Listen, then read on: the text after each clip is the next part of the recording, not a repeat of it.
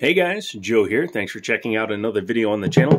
Really appreciate it. Maybe consider getting subscribed. You'll help the channel grow organically, or become a member and help me out directly. Everything you do goes back into the channel, so it's all good. If you've been a member or a subscriber to the channel for a while, you'll know that I've been doing these tabletop reviews for roughly 2.5 to 5 years. First one was in 2017, so I just did the math. Holy crap. 5 years. That probably explains why there's over 1,000 videos on this channel. Anyway, in 2019, I took a look at something that came out in 2019, and I didn't do it justice, especially now looking back at it and doing some more research. So today we're doing a revisit on this item, and I want to get it right. Plus, I actually picked one up for the channel, and that's going to help us out in the long run. I got this one from Liberty Arms. Check them out, Harrisonburg, Virginia. Full disclosure, I work there like 1-2 days a month just to help out, and they give me fair prices on firearms. I usually buy a used one. I try to leave all the new ones for you guys. However, every now and then something comes in that I really have to have. So that was the case here, because I wanted to redeem myself with the Taurus TX22. Now, they've changed the packaging a little bit from before. Taurus has changed from white and orange to black and white, which I approve of. It's a nice looking little box.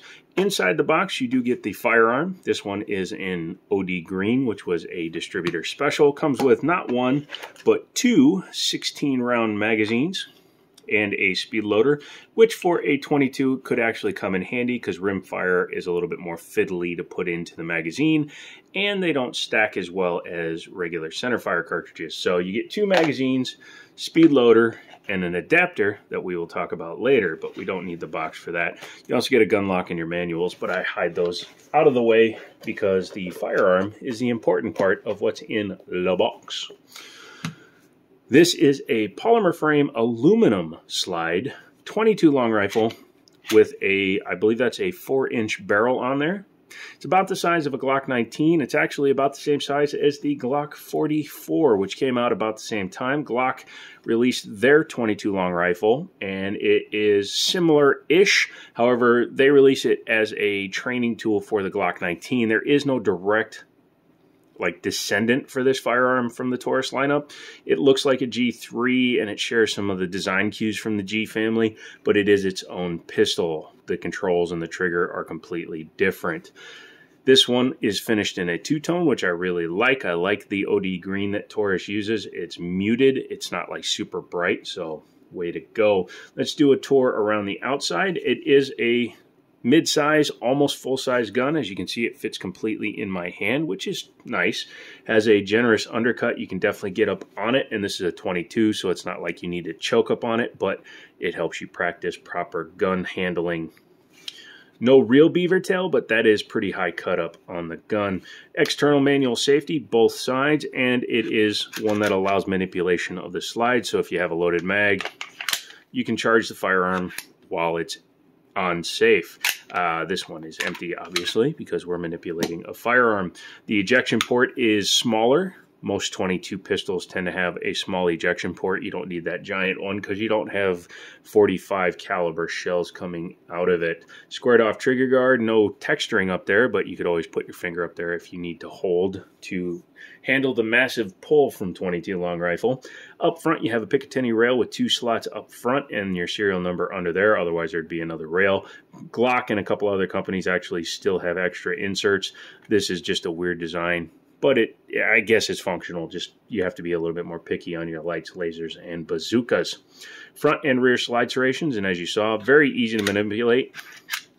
Hard to enunciate, but manipulate is easy. You can do it either side because it's an aluminum slide. The Glock uses a mostly polymer slide with aluminum rails. This is all aluminum.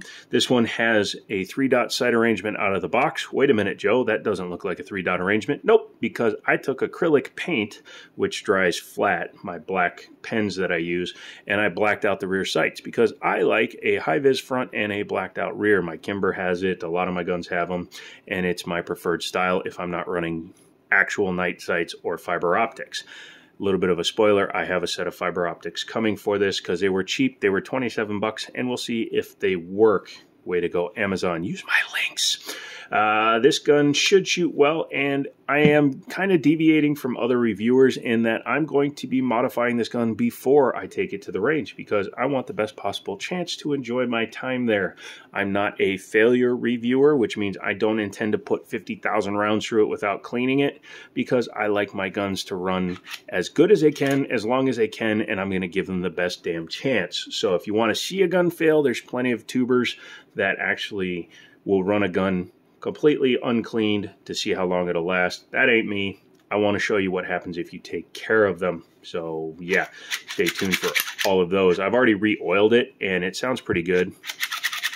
You can hear that the metal on plastic makes a different sound from even normal striker fired, or excuse me, polymer guns. I was looking at the trigger. Speaking of which, it is striker fired. Taurus themselves have said you can dry fire this until the cows come home, so it is safe to dry fire it, even though it is a rim fire cartridge. I said in my original video, never, or try to avoid as possible, dry firing a 22 long rifle, but Taurus himself says that you can, so that's good that you can sit there and dry fire it. Decent trigger, has some take up there. A lot of striker fire guns do, but the break is super short, or excuse me, super clean. So you come back, you take up the trash, and hold on. So this is a Glock 48, clear, and this trigger is a Glock standard trigger, even though technically this is kind of a Gen 5 gun. It doesn't have ambi control, so I don't really, it's like a Gen 4.5, but the trigger, listen to this trigger. Number one, why is there all that take up? What the hell's going on inside the frame? That's what happens when you have a pre-cocked or a half-cocked striker on it. Still single action, but some people would call it a modified double action. Don't listen to those people, they're insane. This gun is upgraded with the shield mag, and you'll be seeing a video on this as well. But let's get back to the one we were talking about with the better trigger. As I said, single action, very nice pull. Only a few pounds, and the reset is pretty much where the break is. Right there, you can hear it, you can almost feel it, and if you're just holding to the reset, you can usually stop it right on it, and then the next break is nice and crisp. Let me know in the comments if I already said it, but the mag release is reversible, but the only ambi controls are the safeties. And you do need the gun charged in order to engage it, which, wait, do you? Yep, now you know. So if you rack it and it's empty and engage it, then you can load your mags and charge the firearm while it's still on safe. A little backwards, but that's fine. I like the grip panels. They're G3 texture. G2s were a little bit more aggressive, yet they're in the right position.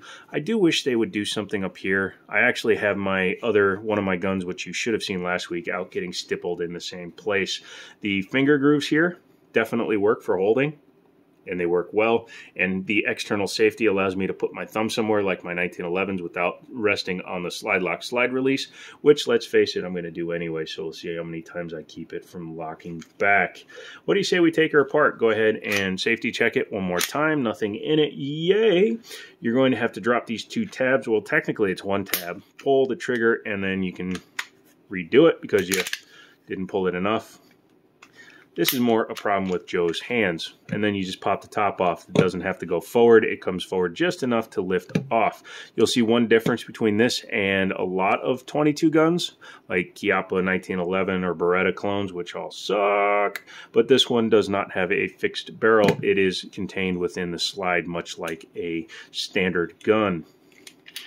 Captive guide rod. It is plastic, but it is rebuildable. So if you have a spring failure, but this still works, you can always just change that out. Your barrel is very light and small, S-M-O-L, small, but it is constructed very well. Again, the takedown is a little bit further, or excuse me, the lockup is a little bit further forward than it is on, say, a Glock or another gun. And since it doesn't have a breech lockup area, they've kind of rounded off the front of the chamber area. Very, very big chamber, or a strong chamber. I don't know what round in a 22 you could put in there that would actually blow that out. So that's nice to see. It is a screwed in front sight post, just like a Glock, and a single screw in the back. That's why it's so easy to change these out. You can even run Glock front sights on these. Still has the steel insert for the breech and the breech block, and it is striker fired, as I said. That is a fake striker indicator. I'm not sure if European markets require it. I think I said it, but this is like the 8th time I've recorded this, so you'll have to bear with me. Once that's taken apart, we can take a look at the frame. The frame is much heavier than the slide. That's usually a reverse with the polymer gun, but this is where all the magic happens. So you have this block here, which holds everything. The takedowns on a Glock and even Tauruses are in here. This is just a solid piece of metal, which helps brace the barrel from that massive 22. Overall construction is, you know, bog standard polymer gun. We're going to take a look at something, and that is this adapter. Now, this adapter is for putting a suppressor on the firearm. However, it does not go on with the barrel out because how would do? How would do? It would not do. So what you have to do is reassemble the firearm. So take your barrel, put it in there. Very standard reassembly style. Take your guide rod, small end forward. Get her started. Helps if your fingers work. Mine don't always. There we go. So she's flat there. You can go ahead and take your slide, line it up, push down, pull back, and you are back in business. If you're happy there, go ahead and leave it there. Otherwise, lock your slide back, because as you can see, I called this a two-piece barrel for some reason last time and didn't expound on it. Yeah, it's so that you can actually put the adapter on it. I think the reason I said it was because the adapter didn't actually come with it. But what you need to do, if you have a 3/8 open-ended socket or a wrench, you can actually do this, but I'm just going to use some pliers because it's not on there that tight. Go ahead and break it loose and unthread, de-thread, de-attach this little cover so that you can keep going, a lot of threads, and take this adapter and put it on the front.